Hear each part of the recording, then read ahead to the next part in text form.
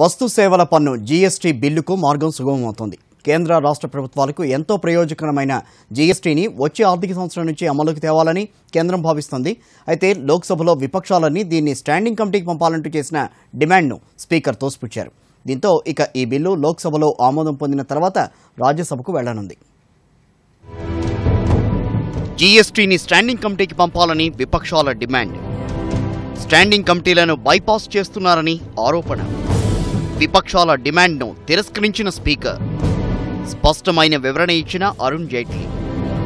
వస్తు సేవల పన్ను కోసం యూపీఏ నాటి నుంచే ఎంతో కసరత్తు జరిగింది. రాష్ట్రాల ఆర్థిక మంత్రుల స్థాయిలో ఏర్పాటైన కమిటీ సుదీర్ఘంగా చర్చించింది. పార్లమెంట్లోనూ దీనిపైన పూర్తి స్థాయిలో చర్చ జరిగింది. అయినప్పటికీ మోడీ ప్రభుత్వం ప్రతిష్టాత్మకంగా భావిస్తున్న GST బిల్లును స్టాండింగ్ కమిటీకి పంపాలని విపక్షాలు డిమాండ్ చేశాయి. సభలో దీనిపై ఇప్పటికే సుదీర్ఘ చర్చ సాగింది. దీంతో స్టాండింగ్ కమిటీకి పంపాల్సిన అవసరం లేదని స్పీకర్ నిర్ణయించారు. There had been detailed deliberations with the empowered committee of the state finance ministers, and the present bill has since been revised based on the recommendation of the standing committee and the empowered committee. In view thereof, Honorable Speaker did not refer the bill to the standing committee. ఆర్థిక మంత్రి Arun Jaitley GST ప్రాధాన్యాన్ని, రాష్ట్రాలకు కలిగే ప్రయోజనాలను సభలో విడమర్చి చెప్పారు. మళ్లీ దీన్ని స్టాండింగ్ కమిటీకి పంపాలన్న డిమాండ్లో అర్థం లేదన్నారు. The whole process is going to get delayed. So my respectful submission is this argument is no longer valid. That it has not gone to a standing committee. It has spent 2.5 years before the standing committee.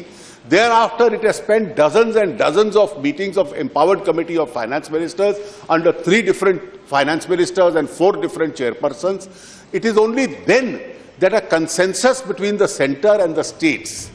ఒకవేళ GST బిల్లును మళ్లీ standing కమిటీకి పంపే పక్షంలో రాష్ట్రాలకు ప్రయోజనం లేకుండా పోతుందని, వచ్చే ఆర్థిక సంవత్సరం కూడా దాటిపోయే ప్రమాదం ఉందని అన్నారు.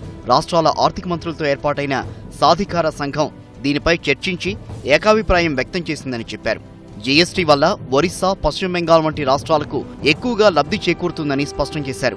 విపక్షాల డిమాండ్ వల్ల రాష్ట్రాలకు అన్యాయమే జరుగుతుందని, ఇప్పటికే స్టాండింగ్ కమిటీలో కూడా చర్చ జరిగినందున కొత్త స్టాండింగ్ కమిటీ అవసరం లేదని ఆర్థిక మంత్రి వివరించారు.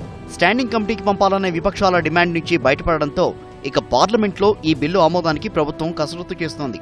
ఈ బిల్లు ఆమోదానికి పార్లమెంట్లో 3/2 మెజార్టీ అవసరం. లోక్సభ మరో 3 రోజులు మాత్రమే కొనసాగుండడంతో అధికార పక్షం ఈ బిల్లు ఆమోదానికి కసరత్తు చేస్తోంది. ఆ తర్వాత బిల్లును రాజ్యసభలో ప్రవేశపెట్టాల్సి ఉంది.